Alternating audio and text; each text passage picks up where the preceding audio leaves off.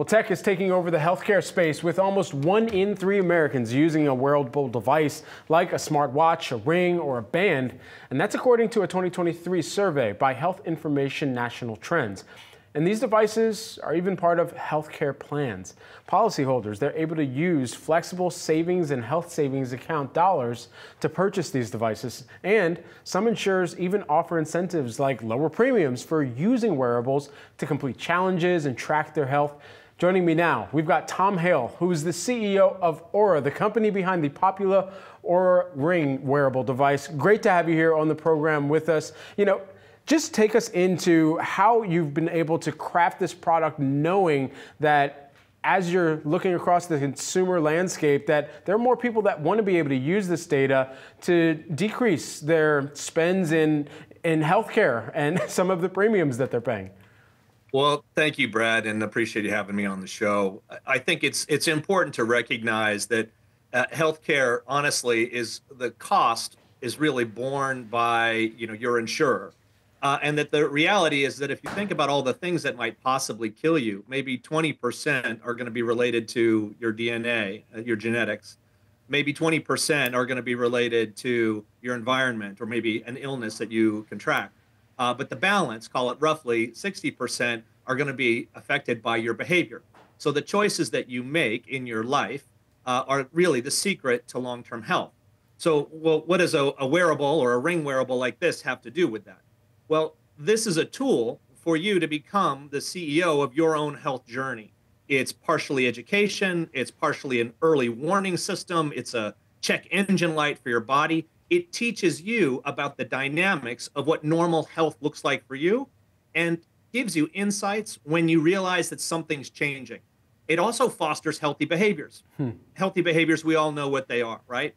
Sleep well, eat well, get exercise, stay connected to your community. If you can foster these behaviors, and if you can emphasize these behaviors, and you can change people's behaviors, you will have a major impact on health. Right. And the reality is that affects the impact of cost, because most of the costs occur late in life, during aging, when heart or metabolic or other issues crop up, whether they're cognitive health like Alzheimer's or Parkinson's. These are the costs that really are the burdens, both on the individual and on our society. Certainly. So preventative health is the key. And a wearable, a tiny device that you start wearing now, if it changes your behavior, Brad, I guarantee you will have a much longer, but more importantly, healthier life.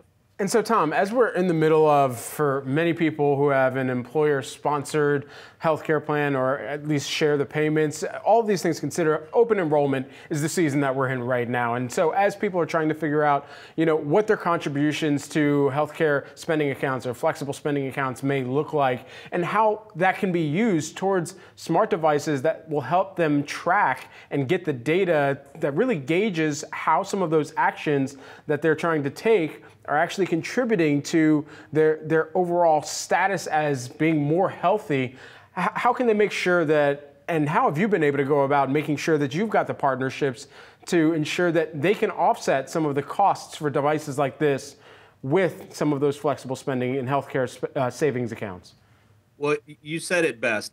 Health is wealth. And by calling out your HSA, healthcare savings account, or FSA, flexible spending account, that's a really great opportunity for access for something as powerful as this very, very small, long battery life device that you wear 24/7. We were one of the very first wearables to be approved for HSA, FSA, and of course, for those of you who don't know, those are pre-tax funds, and you can use them to purchase an ŌURA ring and reimburse your cost, not just for the hardware but also for the ongoing subscription, using those funds. That provides a huge asset, because that's something like, the tax savings that you get can be applied directly to your health. My advice to folks would be, to take advantage of their FSA or HSA account as much as possible. Pre-tax dollars, as we all know, are incredibly beneficial. The kinds of things that you can purchase with those things, there's a wide range of things that you might get for your health. Among them, this really tiny wearable that I think is very, very in demand and very desirable right now. People really want to gain access to giving their body a voice. The other way we see access is really working with insurers. And we were one of the first companies to work with a Medicare Advantage program. Our partner here is Essence Health. Essence Health is a Medicare Advantage program that is really targeted towards seniors. They are really trying to change the way seniors maybe take control of their aging process and have the metrics and have the data to change their behaviors in a positive way. Tom, just lastly, while we have you here, there's a potential battle brewing with the healthcare industry right now, as President-elect Trump has made some statements about what may happen to the Affordable Care Act, what type of reforms may come forward. How would that impact the number of people that are able to tap into using spending dollars or being able to purchase a smart device and ultimately use that for their healthcare journey? And what would your advice, what would you hope to see from the incoming administration with regard to the healthcare industry so that we could use more data like that which is being garnered from companies like yours? Well, my advice is, as always, that people should take charge of their own health journey.